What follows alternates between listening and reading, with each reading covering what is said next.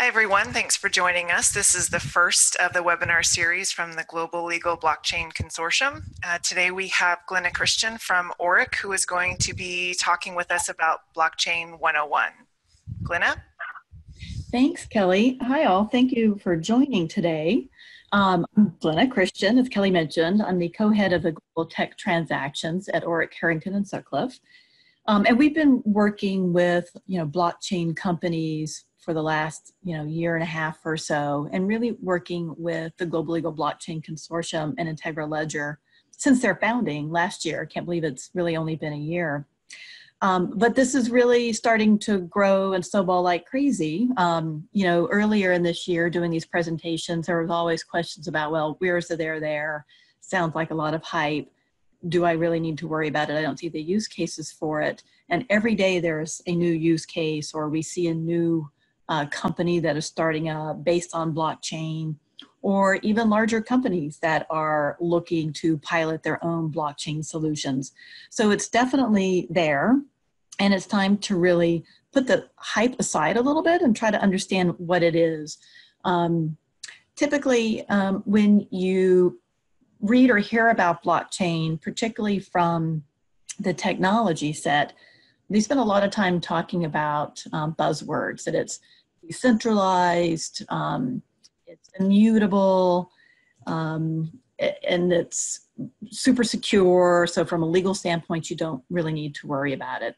So I want to talk a little bit about those things, but really step back even more basic than that, because from my standpoint, I really just need to understand what blockchain is before I can even worry about the attributes of it and whether they're helpful or not from a legal standpoint. And it's really hard to find information about what blockchain actually is. And in my mind, I literally have to think about it simply as a network.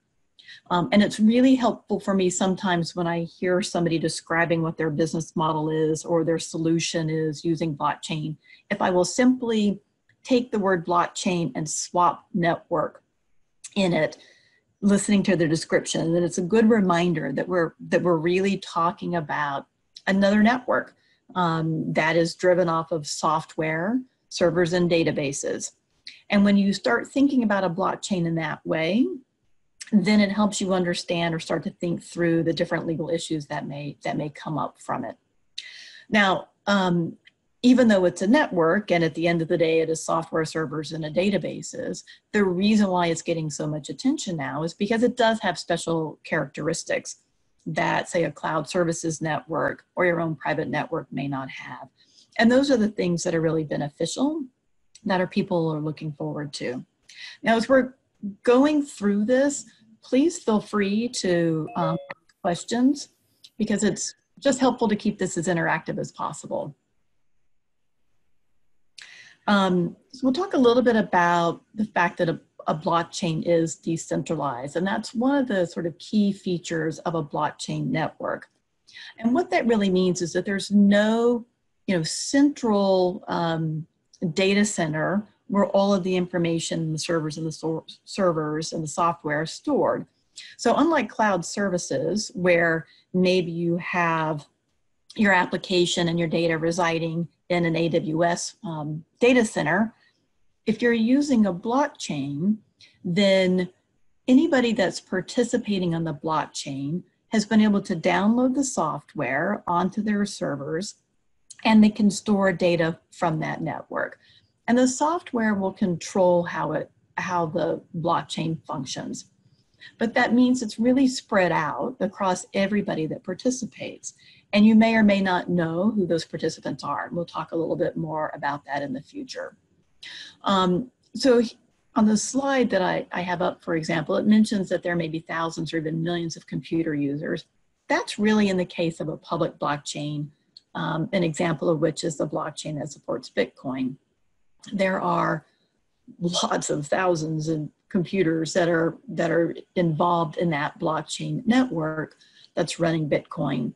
The advantages of that is that it makes it a much stronger network. If you take one computer out of that network, the entire network isn't going to go down. So from an availability standpoint, that really is one of the big benefits of decentralization. It also tends to be more transparent because anybody who's participating in the blockchain has the same access to that information, at least particularly on the public blockchain. So the decentralization is one of the key sort of features of this type of network, unlike other networks such as cloud services. The other sort of key feature that you hear frequently when you're talking about a blockchain network is really that it's immutable. It's an immutable ledger. And what that means is when data is stored in a database participating in the blockchain, it's recorded in a way that you're unable to go back and modify it. Now, that's true most of the time, but not necessarily depending on how the particular blockchain may work. So when you hear somebody talking about a blockchain being immutable, keep in mind that you need to ask the questions about what type of blockchain it is. And again, we'll talk a little bit more about that. But you frequently will hear engineers talk about how blockchain is amazing and it's really great for use cases where you want to make sure that information can't be altered down the road. It's a permanent digital record of that information. And that also helps lend to authenticity and that data being stored really being trusted and serving purposes for validation. So the decentralization and the immutability of a blockchain network are really some of the two key features of being able to use and why you would use blockchain as opposed to using like a cloud services network.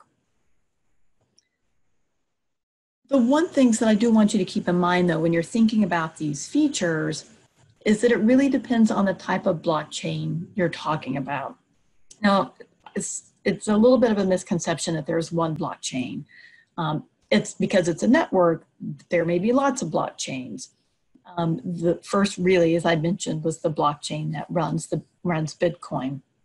But there's public blockchains, which are permissionless, and anybody can download the software and participate on that blockchain. And then there are private. So it's important to understand what blockchain you're talking about and how that operates. So the public blockchain, as I mentioned, is one where it's pretty much open for anybody who wants to participate. You literally just need to download the software, make sure you're following the rules for using that software. It also means it's anonymous. So you don't know who else is participating in that network with you and you don't know their identity. From a Bitcoin or a crypto standpoint, in order to sync the data, then each participant in the blockchain will have to solve a complex cryptographic problem in order to store it on the blockchain. You see that as proof of work, you hear about mining. That's really in a very Bitcoin crypto context. And that's not necessarily true for all blockchains. So that's important to understand the process and the requirements in order to store data on a particular blockchain.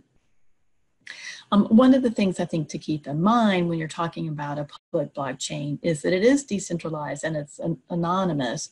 So from a compliance with law standpoint, it may not be the one that is the most appropriate for a particular business use case. So for example, if you have a use case where you're looking to store personal information on a blockchain, it may be tough to reconcile requirements with GDPR, for example, with storing data that's publicly available. It's also maybe difficult to comply with things like OFAC, where you need to know who it is you're transacting business with when you're on a public blockchain and you don't know who all the participants are. So it's important to understand if you're dealing with a public blockchain. Another type of blockchain that I mentioned is the private blockchain or a hybrid of that. And in these situations, they're closely controlled or maybe controlled by a consortium or have much more visibility into who the participants are on that blockchain. You're seeing more and more consortiums that will run a private blockchain. These are also distributed ledgers as well and may not be a true blockchain. But in these cases, either the consortium or the rules that govern how a private blockchain operates will tell you what you can and can't do with it. including whether you can go back and change information on that blockchain.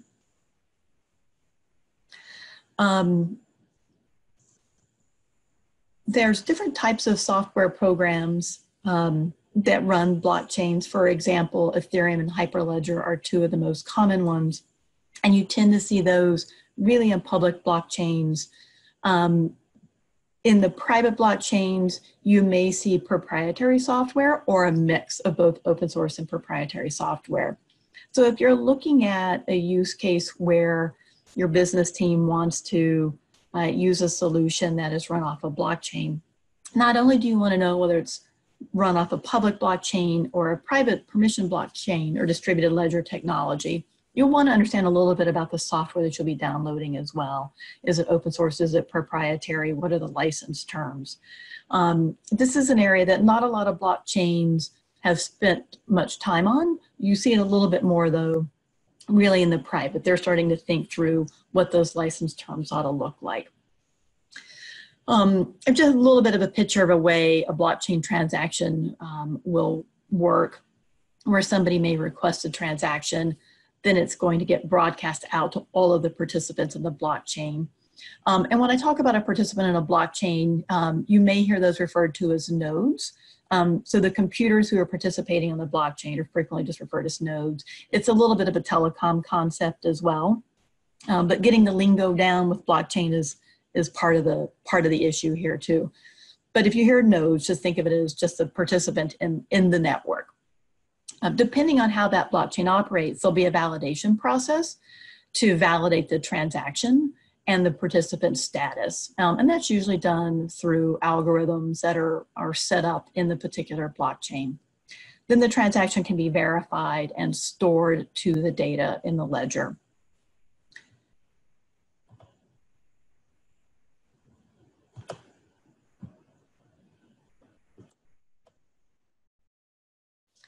I mentioned that there are differences between the blockchains. So for example, you see lots of different use cases coming out now. Some of these are public blockchains and some of them are private.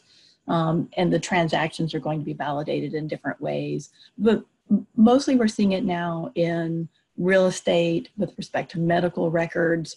There are some states that are looking into using blockchain not only for voting, but for issuing IDs. For driver's licenses, birth certificates, those sorts of information, tracking IP licenses with an algorithm that will determine how royalties should be paid, supply chain information. Walmart has recently announced that it's using a blockchain with IBM in order to track produce through its system. Proof of insurance is another example. So there are lots of situations now where you're seeing different uses of blockchains, both public and private, to track and validate certain information. And all of that can be done through the process that I just mentioned. But you'll want to understand how that particular blockchain will validate that transaction for your particular use case. Now there are some trade-offs depending on whether it's a public blockchain or a private blockchain. As you can imagine, with its public, and you can have as many people participate as possible, you're getting the most decentralization. And that really helps scale the blockchain. The downside of that, though, means it's less private, and you may have more issues in terms of making sure you're complying with law. And we'll talk a little bit more about that as well.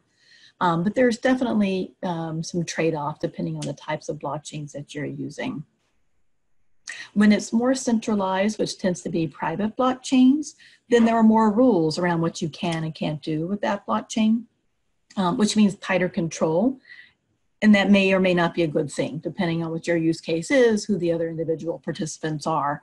So, you know, as opposed to a public blockchain where it's completely decentralized and there's really no central governing authority, private blockchains tend to be a little more closely run with more rules around what you can and can't do. For a corporate enterprise type solution, that may end up being the best option. That it's not what some of the blockchain purists think is the true benefits of a blockchain. There is, as you can imagine, lots of issues that to be thought through when you're using it, looking at using blockchains. Some of them are really particularly focused around crypto, and we can do a separate presentation really on the different issues that come up with crypto. And I want to just highlight some of those so you can be thinking about them, because many of the use cases you will see now, whether it's a public or a private blockchain, include some use of a utility token. So I at least want to make sure that you're aware of some of the issues around using tokens. This is something that's really being paid attention to by lots of different agencies. As you can see from the little card on the screen, as crypto is considered to be property by the IRS, the Treasury views it to be money, the CFTC is looking at it as a commodity, and the SEC will view it as a security. So lots of different regulatory issues to think about when there's a token involved. Some of these are just making sure that you're complying with anti-money laundering laws. I mentioned OFAC earlier. That's another one that you still need to make sure that you're complying with. Money transmitting licenses are a sneaky way that some of the blockchain companies are finding they're tripping over, because they end up being a money transmitter under all 50 states and their licensing requirements. So when you're using a token, you still need to make sure that you've thought through all of these sorts of issues. I mentioned CFTC is regulating tokens as a commodity. The SEC's looking at it as a security. If you remember from law school days, there was a decision called Howey that looked at whether a security was an investment contract that's not just limited to money, and includes things like tokens. So we're having to go back and relook at some case law that's been around for a while. Howey was a case that was based on an orange grove in Florida, and whether or not there was an investment contract related to that. So we've gone from citrus groves in Florida to tokens in blockchain. From a more corporate enterprise standpoint and solutions that may run off of a blockchain network, there are lots of other issues to think about that are sort of part of your normal review of using a product that has a network component. So for example, where is the tax jurisdiction going to be in a particular transaction? This is much more difficult to determine if you're working off of a public blockchain where you don't know where the other parties are to the transaction. There's really no way for you to know what jurisdiction they're in and where taxes may be due. So if you're really looking at a solution where you need to make sure that all the appropriate taxes are being paid, then a private blockchain is probably going to be a better solution, where you have visibility into who the individuals are that are participating on the network, what jurisdictions they're in. Intellectual property, there's some questions about whether a blockchain network can be owned. Obviously, there are issues around the software that you download, making sure you've got appropriate licenses for that. If you're participating in a blockchain, there'll be data generated around that blockchain and how it's used, who actually has the rights to that. That may be easier to determine if it's in a private blockchain versus in a public blockchain. So various intellectual property issues around how that network is being used and the information generated from that. Antitrust is another one to think about as well, not only in terms of participating in a consortium and whether you need to worry about it, much like in a standards organization, but if you're participating in a blockchain where you're sharing information, such as possibly pricing information with other participants, that may be sort of an indirect way of colluding, whether it's direct or indirect. So there are things to even think about from an antitrust standpoint, depending on how you're using a particular blockchain and who the other participants are. Smart contracts are one that people are spending more time starting to think about now. Smart contracts are nothing new. They've been around for a long time now, and they're really just digitized processes, automatic processes. So one of the earliest examples is the code that runs vending machines. You put your dollar in, you push A3, the machine spits out the bottle of water for you. The code that says, all right, they put A3 in, that means it's this particular bottle of water, they've paid the appropriate amount. It's automating that process. Now, back in the mid-90s, we weren't really thinking about smart contracts or worrying about if there were legal issues associated with that. But because blockchain now enables that code to be distributed on a broader basis, smart contracts can be hosted on top of a blockchain to really automate even more processes. And that's really some of the advantages around using a blockchain network. You can really think of smart contracts as just the applications, the software that's sitting on top of that network. You may hear engineers talk about smart contracts as being code as law, and that it's really, in essence, a contract. But most likely, depending on how it is used and the functions that it's performed, it may not be a true legally enforceable contract, meeting all the typical requirements of a contract.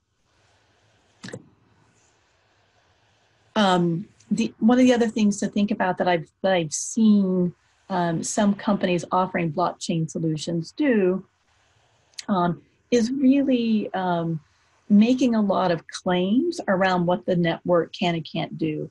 And particularly because some of the advantages are that it's immutable and that it's stored in the blockchain possibly indefinitely. I've seen lots of companies making claims that it's immutable perpetually. And I think at the end of the day, you want to make sure that everybody's understanding that while this is a blockchain network and there may be lots of people participating on it, really at the end of the day, we're still talking software servers and databases. And I haven't seen a network yet that is perpetual. So if you're advising clients around a solution that's based on blockchain and how they're marketing it, you'll really want to think through from an advertising and a complying with all of the Federal Trade Commission's requirements around the type of marketing claims that they're making.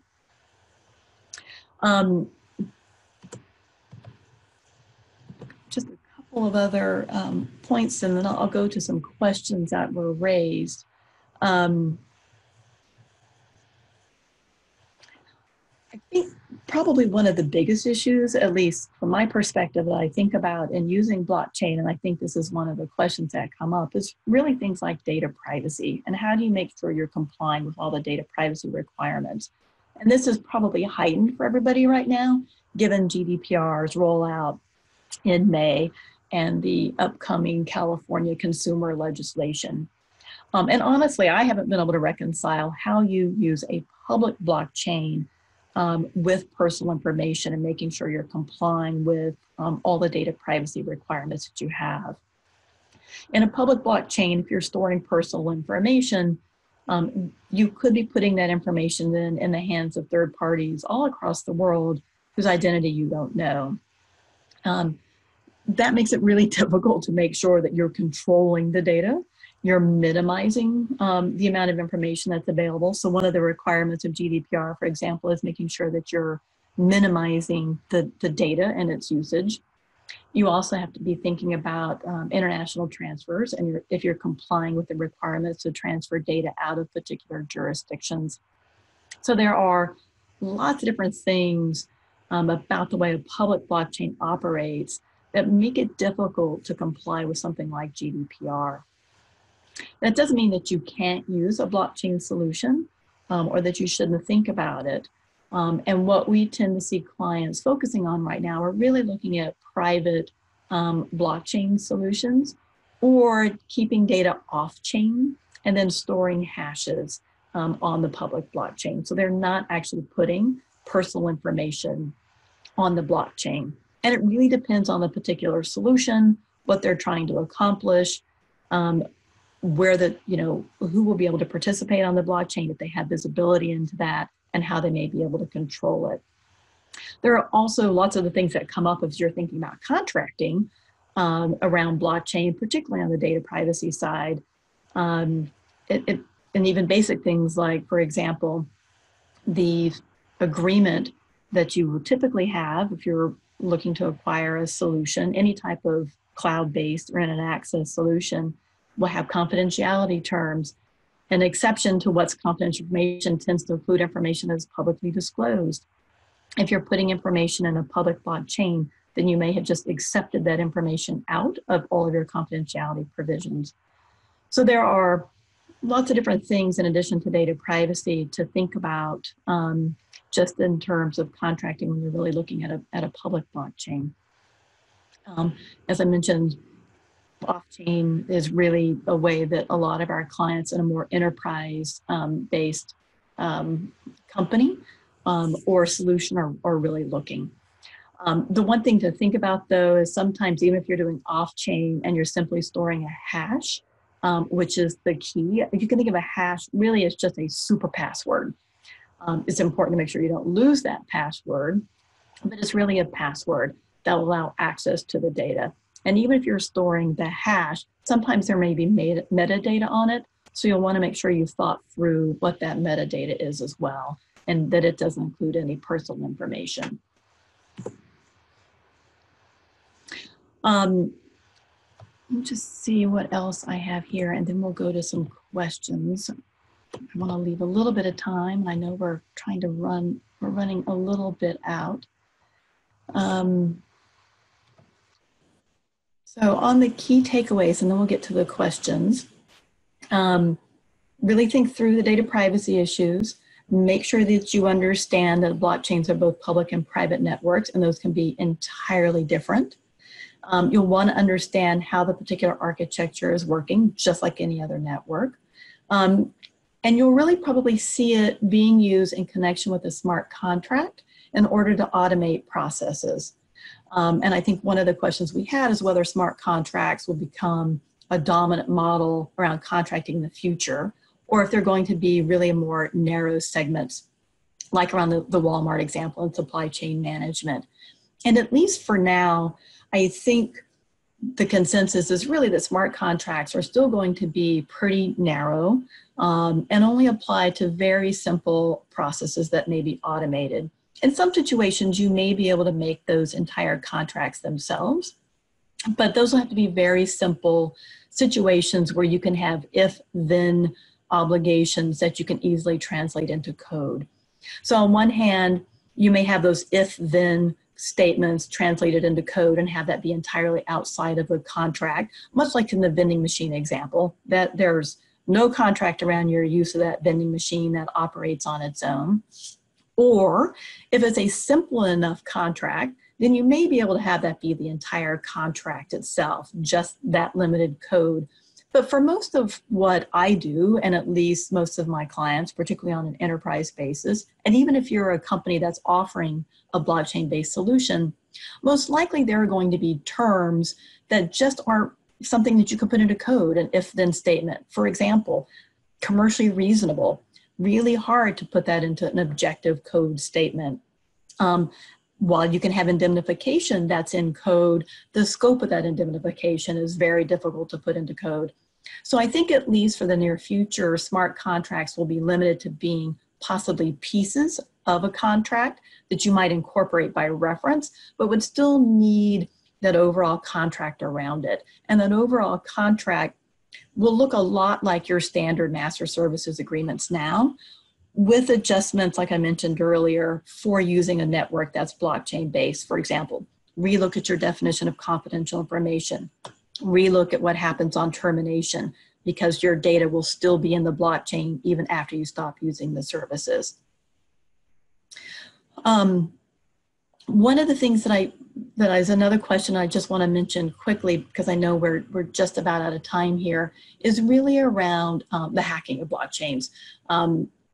I think there's a lot of thought that because it's a blockchain and it's so decentralized and it's a mutable record that it can't be hacked, and that makes it more secure.